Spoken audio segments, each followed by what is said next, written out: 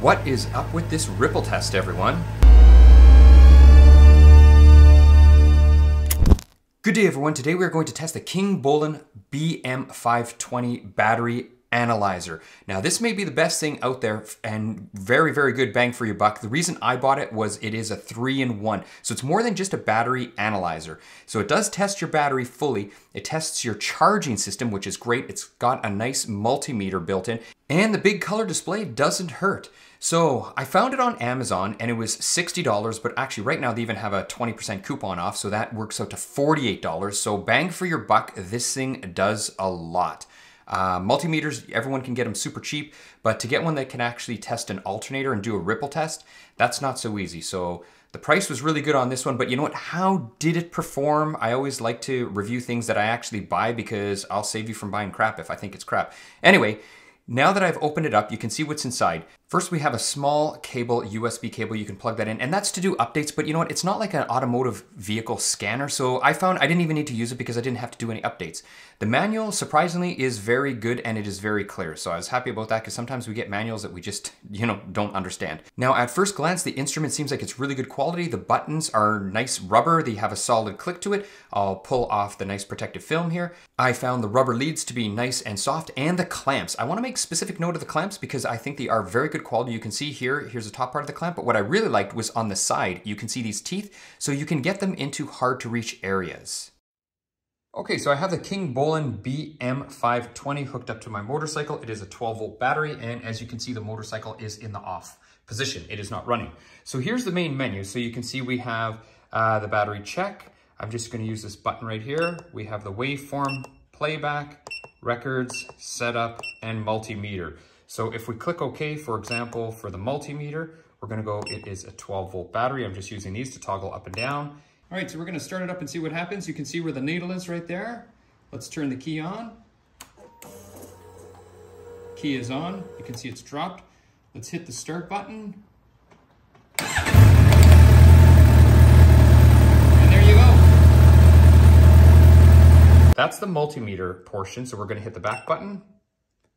Back again. And we're going to use these toggles. So we're going to go setup.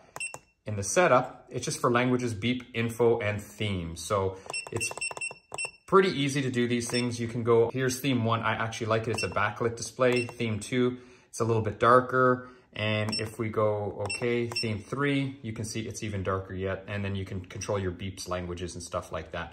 Now we're gonna go to records. I don't know if we have any records because we haven't really done anything. Let's check it out. Last record. I guess this was the last test, or maybe when I was using the multimeter. So there's our last record. So we'll go okay. We'll use our back button. Up. There's our playback. Here's our, there we go. There's our waveform right there. And here we can see the waveform of the engine when it's actually running. So this is kind of neat. I can shut the engine off and you will see the voltage drop. You can see it's not running anymore. Now what we're going to do is we're going to start it.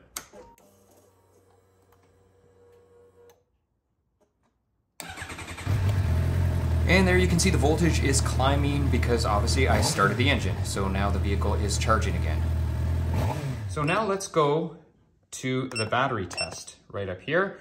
So we're going to go battery test. So we're going to check our battery. So this one is a 12 volt. You have 3 options, 6 volt, 12 volt, and 24. Now we're going to do a quick test. Now I noticed that the quick test, what that one does is it defaults to the amp hours. So we'll go on quick test here. Yes, vehicle is off. And there's amp hours. This vehicle, this motorcycle here, it's just a little battery, so it's only a 10 amp hour battery, but you can crank it right up if you have a truck or something big. I don't know how high this goes. Let's take a look. So 220 amp hours is the max, but this battery is only a 10. So we're gonna go back down to 10. There we go, 10. So we're gonna go okay. And there you can see it is a little bit under 12 volts. So the SOH, that is the battery life. So it's telling us our battery's good. It has good life, but we should retest it after charging. And we know we're under 12 volts, so that's why we're getting that. So now I showed you the quick test. Let's do in-vehicle, and in-vehicle tends to default to cold cranking amp. So we're in vehicle, we're gonna click there, and now that it's in vehicle, we can actually do a number of tests. So let's do the battery test first. Yes, the vehicle is off. It's a regular flooded battery. It's not a gel cell or anything like that. It's just a regular battery. So there's our CCA at the top, cold cranking amps. This battery is 150 cold cranking amps, and you can put in whatever your battery is, your rating. This one is 150. So we're gonna do this.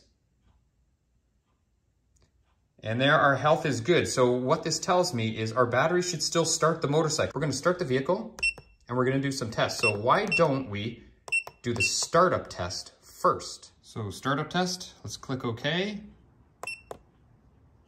Yeah, engine is off, nothing's running. Start engine, all right.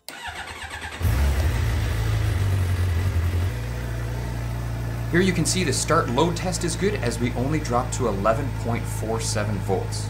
So now let's do our charging test and see what happens. And wow, you can see there's actually quite a bit of ripple. Now normally for an alternator you should be less than 100 millivolts. So you know what, I tested this on my VW and you can see there we only have 39 millivolts. You know, we're bouncing around to 50, so we're really good. So I don't know if it's something with the motorcycle, and there you can see the VW passed with flying colors. But I'm wondering to myself, could this be something because the motorcycle doesn't have a regular alternator? It's got a permanent magnet with a stator? I'm not too sure. If there are any mechanics out there that are very familiar with a motorcycle charging system, please comment below. Anyway, it did pass. It was normal. Let's do the load test. We might have to rev it up a bit. We'll try it without revving it at first. And as you can see there on the screen, the motorcycle did pass, and it is good.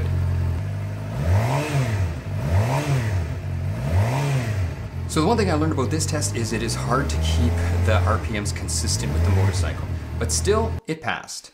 So if you remember before, our battery didn't fare too well initially, but now that we've actually run the motorcycle and charged it, let's see how the battery fares now. And there you go, we're back to green because you can see our battery voltage is higher. We just ran it obviously so the battery accepted a charge.